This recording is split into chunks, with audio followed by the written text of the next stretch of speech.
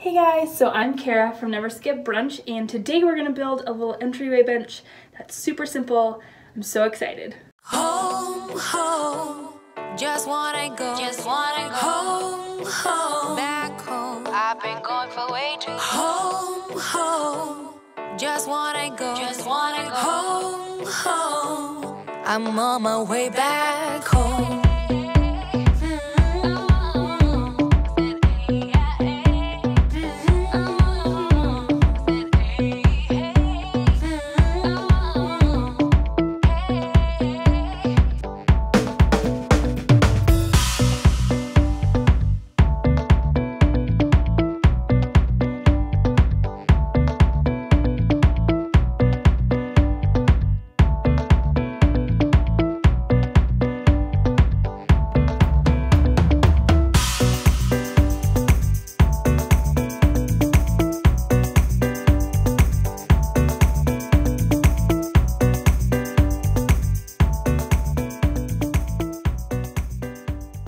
Hey guys, so today I'm gonna make a little entryway bench for my entryway.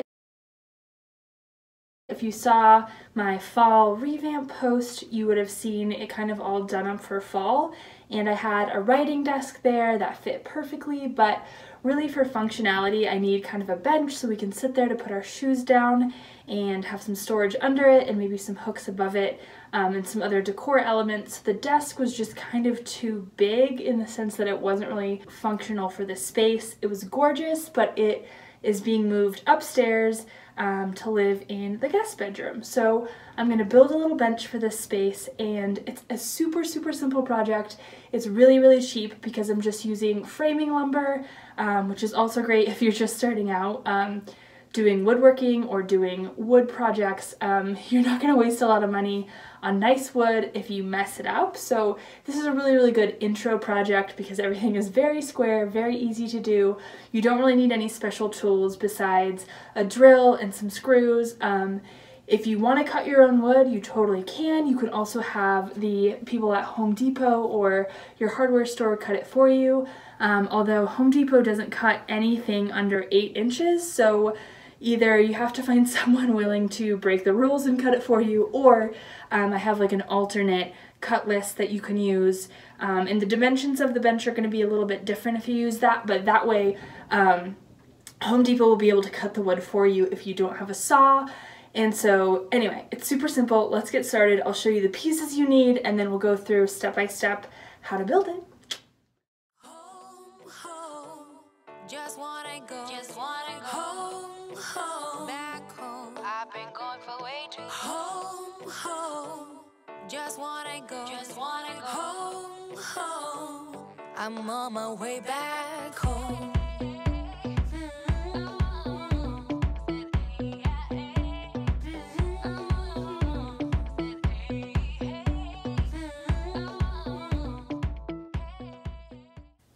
Okay, so here is the cut list. I have 2 pieces that are 2x8s cut into 3-foot long pieces.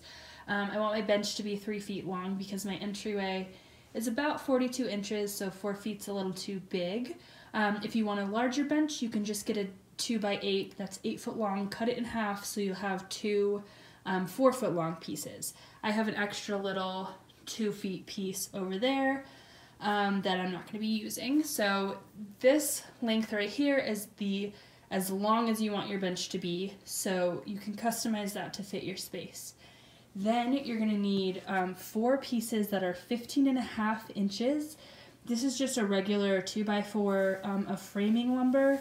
It was actually a 2x4 that was 8 foot long, and I got these 4 pieces that were 15.5, and then these 4 pieces that were 8 inches. So these Home Depot cannot cut for you because it's under a foot, so unless there's a really helpful person there that will break the rules for you, you'll have to cut them yourself. Or you could also use a foot long, as long as all 4 of these are the same width. So this is going to be the top of the bench. So these are each 8 inches wide. So it's going to be a 16-foot deep bench, 3 feet long, and then these are 8 inches, so it's going to come up to about halfway in between, like right here. But if you use 12 inches, you're gonna just bump that out a little bit. You'll see what I mean later on in terms of that. So just quick checklist, 2 2x8s that are 3 feet long, or 4 feet depending on how long you want your bench to be, 4 2x4s that are 15.5 inches long, and then 4 2x4s that are 8 inches long. Home, home, just wanna go, home, home, back home. I've been going for... Welcome to my garage. That is the least beautiful space in my house.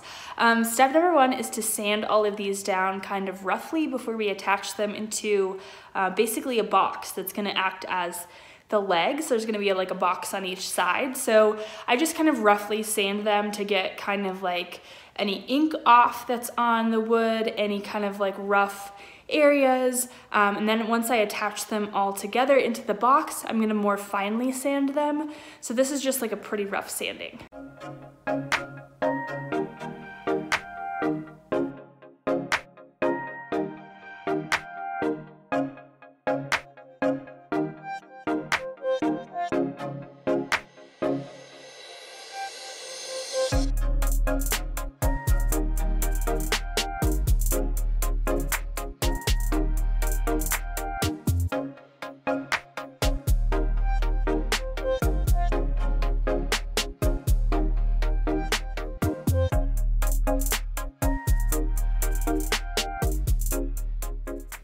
So this is the layout for the legs, how we're going to build the box.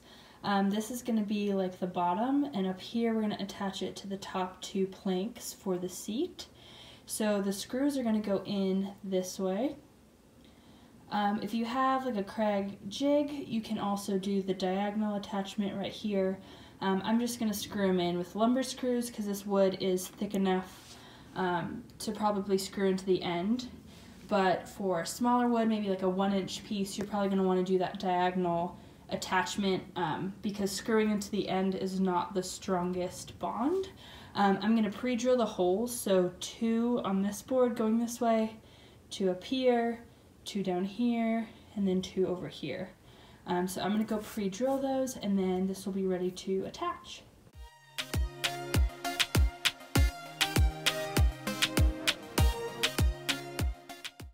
Okay, so the 2 boxes that are going to be the legs are all attached, and I sanded them again to kind of smooth them out. And now the next step is going to be to attach them to the top. I'm going to sand those 2 boards, and then we'll get to attaching them.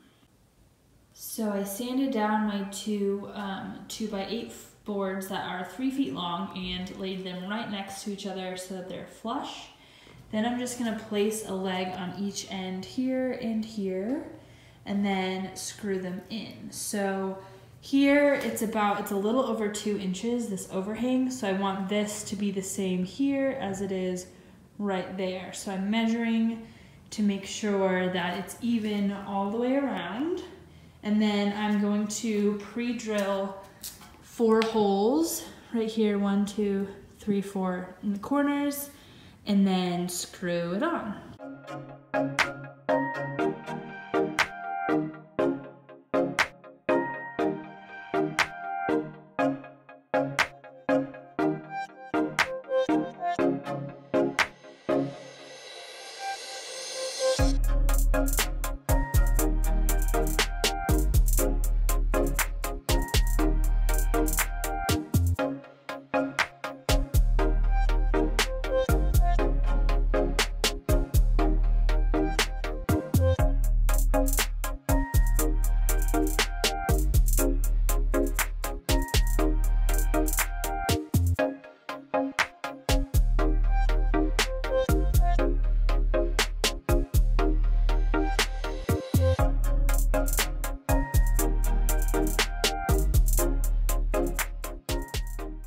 Okay, so here is what the bench looks like with the legs on.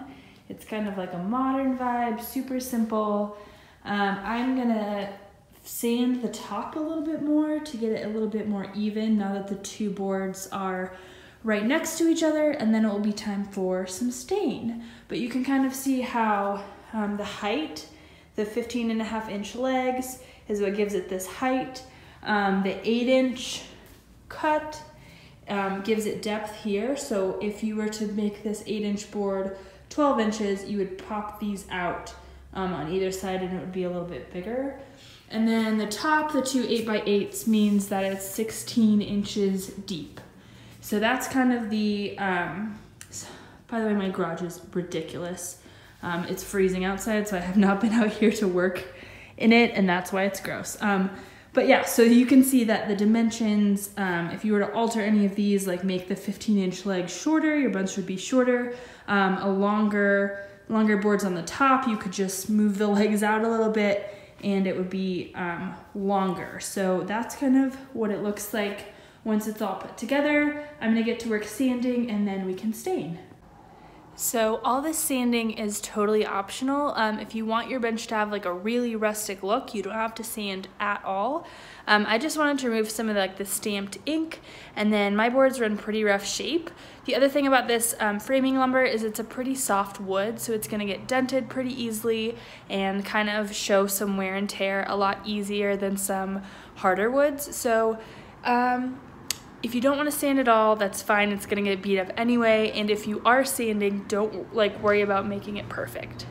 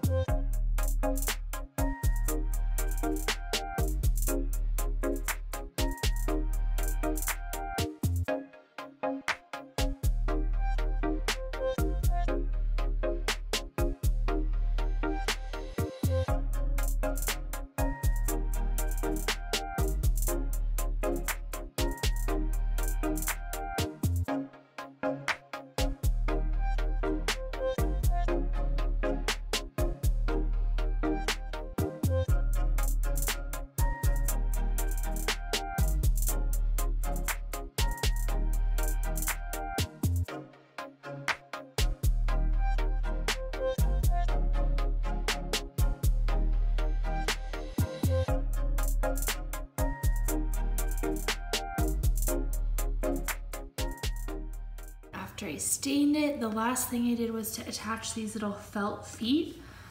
They stick on, but they don't stay really well, so I just put a nail in the middle. It kind of pinches it down and it's low enough where the nail's not going to scratch the floor, but it's going to help that felt pad stay in place so it doesn't slide around.